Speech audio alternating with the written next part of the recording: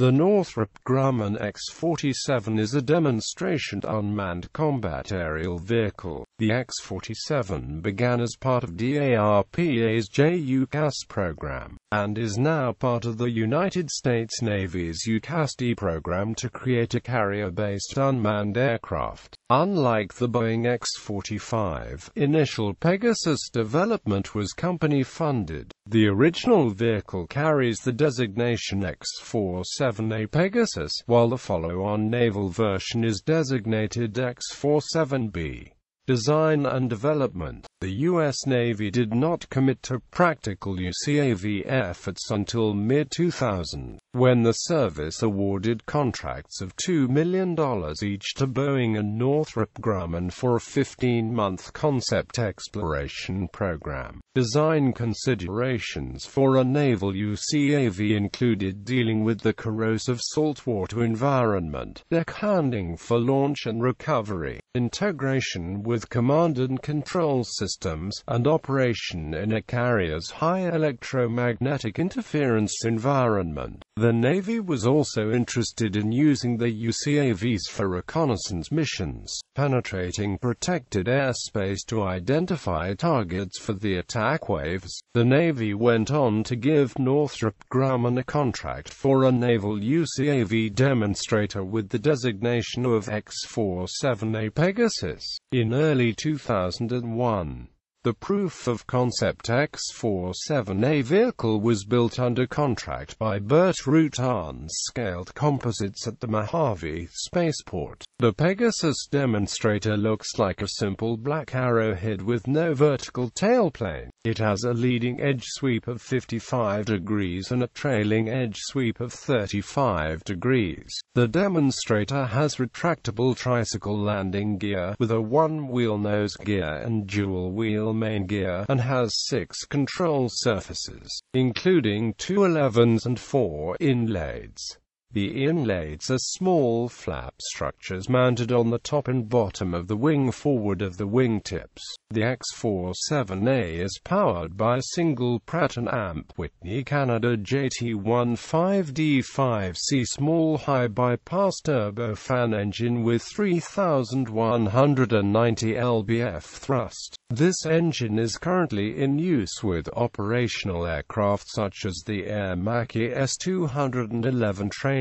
The engine is mounted on the demonstrator's back, with the inlet on top behind the nose. The inlet duct has a serpentine diffuser to prevent radar reflections off the engine fan. However, to keep costs low, the engine exhaust is a simple cylindrical tailpipe, with no provisions for reducing radar or infrared signature. The X-47A's airframe is built of composite materials, with construction subcontracted out to Burt-Rutan's Scaled Composites company, which had the expertise and tooling to do the job inexpensively. The airframe consists of 4 main assemblies split down the middle with 2 assemblies on top and 2 on bottom. The X-47A was rolled out on the 30th of July 2001 and performed its first flight on the 23rd of February 2003 at the U.S. Naval Air Warfare Center at China Lake,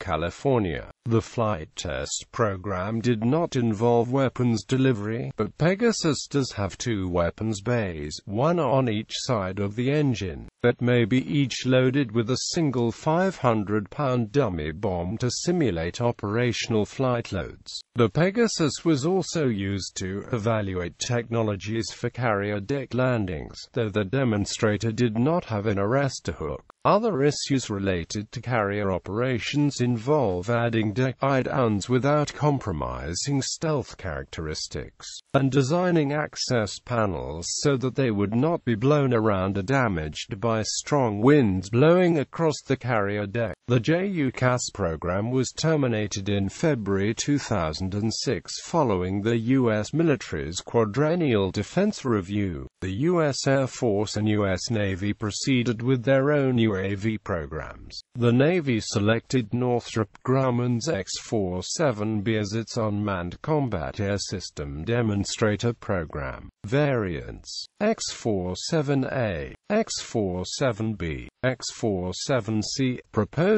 larger version with a payload of 10,000 pounds and a wingspan of 172 feet. Specifications: general characteristics: crew, unmanned, length 27.9 feet, wingspan 27.8 feet, height 6 feet 1 in, wing area 387.29 feet squared, empty weight 3,836 pounds. Loaded weight 4,877 pounds. Max takeoff weight 5,903 pounds. Power plant 1 times Pratt & Amp Whitney, Canada. JT15D5C turbofan 3,190 lbf. Performance: maximum speed high subsonic, cruise speed high subsonic, range 1,500 plus nanometer, service ceiling 40,000 plus feet, thrust weight